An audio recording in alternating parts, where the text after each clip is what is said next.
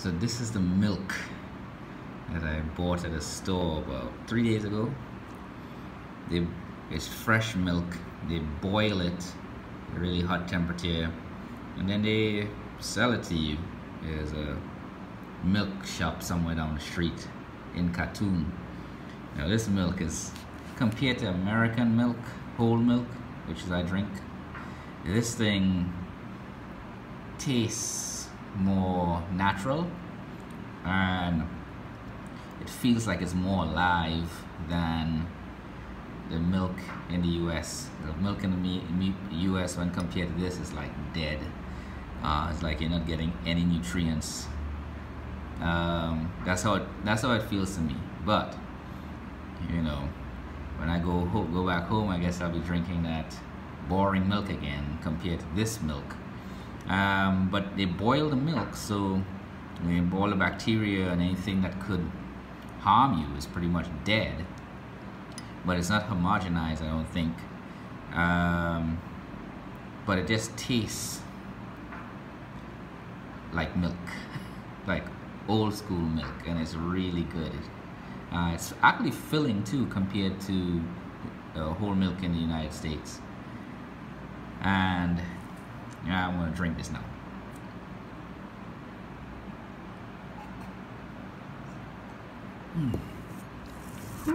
The aftertaste for me is delicious. I don't know.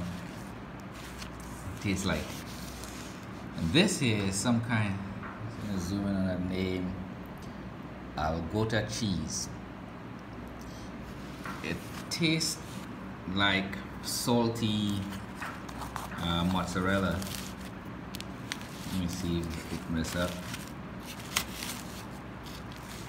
It's like a stringy kind of cheese, and it has like a salty taste.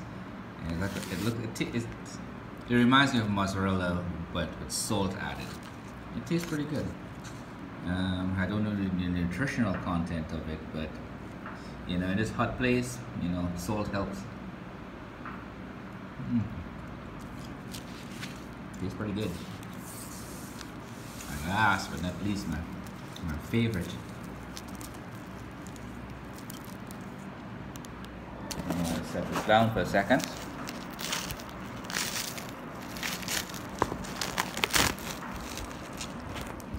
And that is real cream cheese. It tastes milder, a lot milder.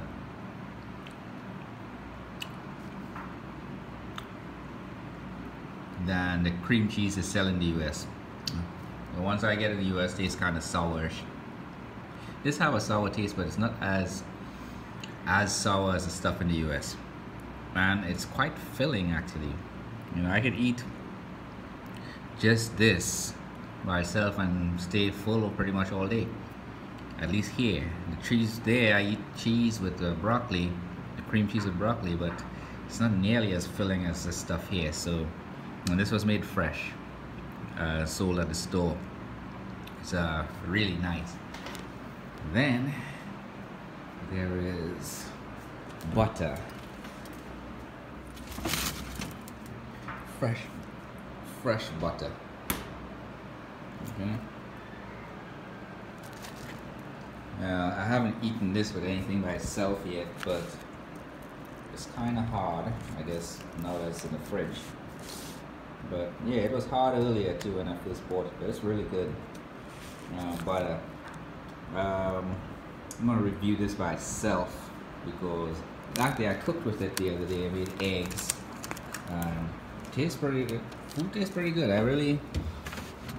The only thing I can say about it is that it's all natural. It's not, there's nothing in it. It's just real butter, pure butter. I gotta get a spoon and dig in on some of this. It's 5 o'clock in the morning here, and this is calling my name. Y'all have a good day.